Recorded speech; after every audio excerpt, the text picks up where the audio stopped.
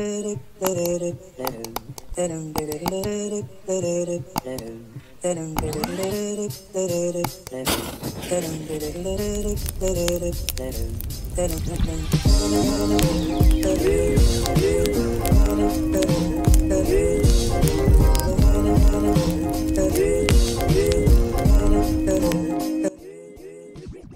dog's chewing my slippers. I need to stop that immediately. Problem solved. What's going on, you guys? My name is Kirby Downey and welcome to another awesome video. In this video, I partnered up with Brad Thompson from Impact Props. Brad and myself go back to his earlier days of prop making where he would make some of my models. I had the awesome chance to actually meet him and hang out with him at 3D Experience World last year in February. I had a blast with him and Master Chief. Absolute blast. But we got talking and we're like, we need to do a project together. We need to do something together. So we thought about what we're going to do. And then as soon as we saw the Night Owl helmet from that Bo-Katan wears in the new Mandalorian Season 2 series, we thought, let's do it. I was in there. I was like, yeah, let's do this. But at the same time, I was like, I have no clue how I'm going to make this. But I just wanted to challenge myself. So I went ahead and I modeled it for him. Idea being that I model it and he prints it. Where's the button? This is the final Bo-Katan helmet that we were sent to him, and it has been printed and is currently finishing it. So this is the final model. I could have made this moved up and down, but I wanted to keep it quite static. So this is the final model that we came up with. So here's a cheeky little time lapse of the actual modeling of it.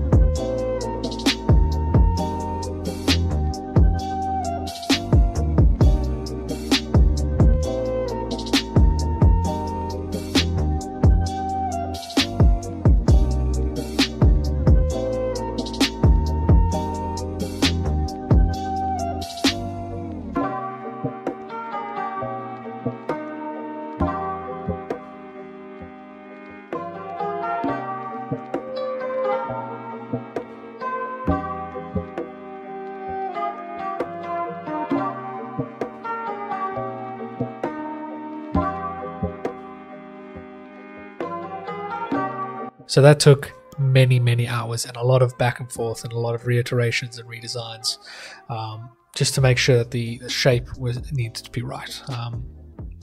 At the same time, I was experimenting a lot with the surfacing, so I would try something, see how it would look, and then go back and try something else, and eventually I figured out the techniques that needed to create the shapes that I wanted. A lot of people have seen my time lapses before and then ask a couple of questions of how it's made, but I'll just quickly go through my design tree over here just to quickly go through step by step some of my decisions that I made while I was modeling this. The first thing I needed was some references, so I got this cool little reference that I found online made by Matt Donny. This isn't the exact model of the Bo-Katan helmet in the movie, but it's a good start. It gives me some shape references. That then allowed me just to kind of start generating my shapes that I needed. I eventually changed the shape of this. So there was a lot of back and forth over here, generating there we go. There's that better curve. You can see it's not exactly the same as, not the exact same shape as the helmet of the reference that I used, but that's because I found that shape didn't look too screen accurate. So let's hide these so that they're not in the way. So I had my basic helmet shape here. Let's have a look, see. I used a lot of squares over here to change the shapes and that. And I made that all into one surface. The beauty about helmets is that you only need to model the one side. So I had the shape that I needed. I then took a screenshot from the film to get the reference for the shape of the eyes, and I used that to cut out the shape of the eyes. So references help out a lot. And I was part of it. I joined a Facebook group called the Bo-Katan Prop Makers Community on Facebook. Tons and tons and tons of references. And passionate people on there that helped me kind of figure out where I needed to go and where I was going wrong. So let's hide that again. I had that little shape referenced, and then I used some more surfaces and some reference surfaces as well. This was purely just a reference. Hide that away to create that shape. I then just drew a line across there and I surface filled each side, and that finished off that. And I mirrored it around, and then I knitted everything together. So I also needed to flatten the edge because the shape that I had originally generated had a little curve, so got rid of that there. And then I started figuring out the ear details. So it's quite simple. It's make a body, cut a body, make a body, cut a body, add some details like chamfers and radiuses. And eventually I generated the shapes that I needed, building it up block by block, essentially, to create the shape that I needed. Used a bit more surfacing just to do some of the details, but you can do it any other way. And I think that pretty much wrapped up that ear. So that meant that ear was finished. All I had to do was mirror it on the other side. The right side has some other details, but I'll fix that up later. Next was to create this shape around it. Just basically made a big block and then made it the same shape that I needed. I then did a combine on it so that I could separate these two so that they're two different parts. The idea being that this is going to be part of the helmet and the earpiece would be separate, because I'd already planned how I was going to model this all together. So we'll hide that again. Did a bunch of cuts onto some bodies just to kind of get some more references. And this was basically doing more of that, creating the shapes that I needed. Just creating a nice little surface around this edge that can be used to split that so that there is a slight tolerance, which I'll then delete. Okay. So all that surfacing just allowed a nice little gap there so that when this part gets stuck onto there, no filing or sanding is needed. It's just creating tolerance. Next up was thicken up this bad boy, give it a thickness of 3 mils, and then I cleaned up some of the details, some like little errors on the inside. Cut it up in half again, started doing my pilot holes and everything, and then I think it was back onto the cutting and shaping the back fin portion. All very simple extrudes and that stuff to generate that shape. It was actually all I had to do was just basically make one of these and then pattern them. If something is a duplicate, always just copy and paste it. Don't waste your time modeling this thing over and over and over.